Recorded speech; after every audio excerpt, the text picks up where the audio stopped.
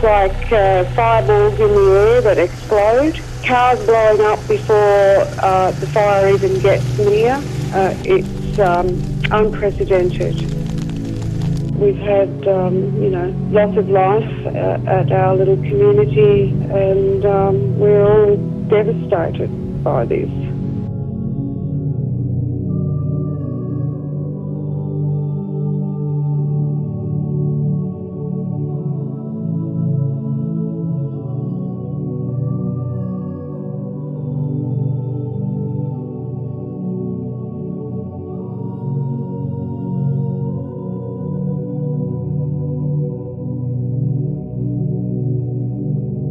Just heartbreaking to come along here, and the fence line's just littered with animals that have tried to get out, and they've broken through the fence here trying to get through. And look at this, it's disturbing. It is really, really disturbing. That is just such a waste.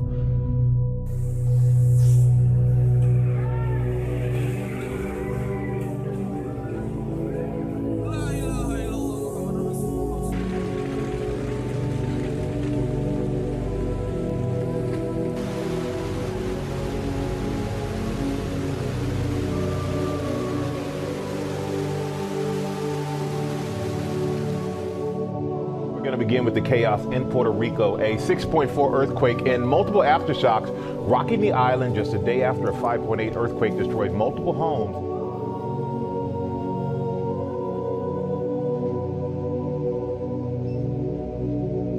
This was felt across the island, the most powerful earthquake yet, followed by a swarm of at least 11 more.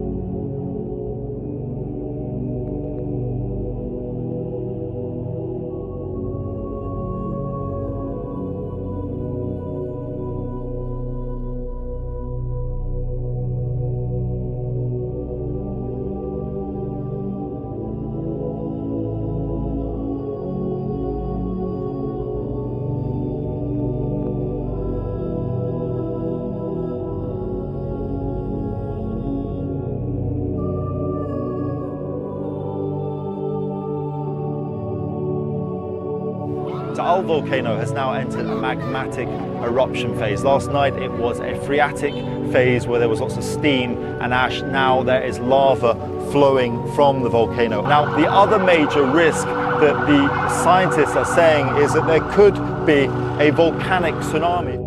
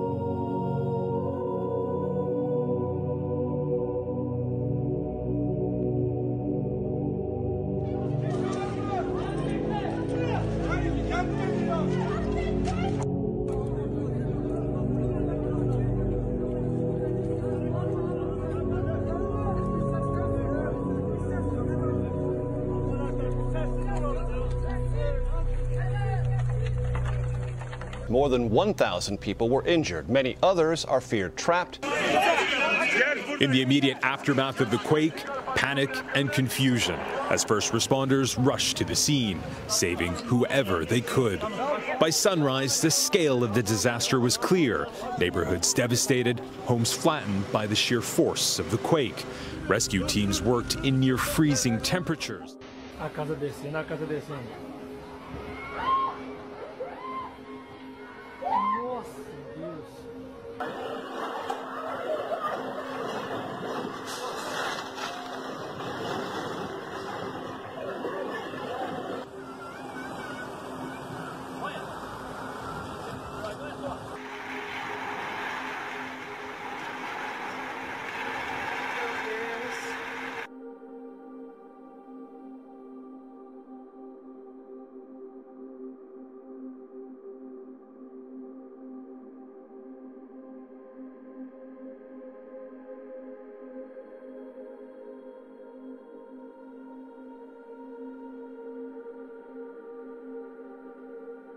Africa is suffering from one of the worst locust outbreaks in the continent's history.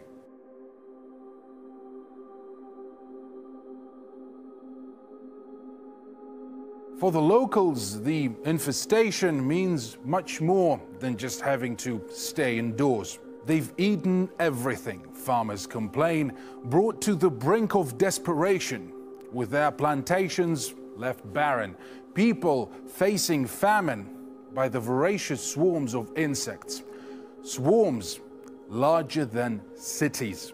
At least 16,000 people have been displaced by floods across 7 regions of Madagascar in recent days. Roads linking northwestern parts of the island to the rest of the country have been washed away. The government has declared a state of national emergency. The problem is food. There isn't enough because their houses have been damaged. The food and everything else is in the water. They left everything behind. The main thing is to survive. 熊氏家族的各位亲友们、各位长辈们，我是金慧。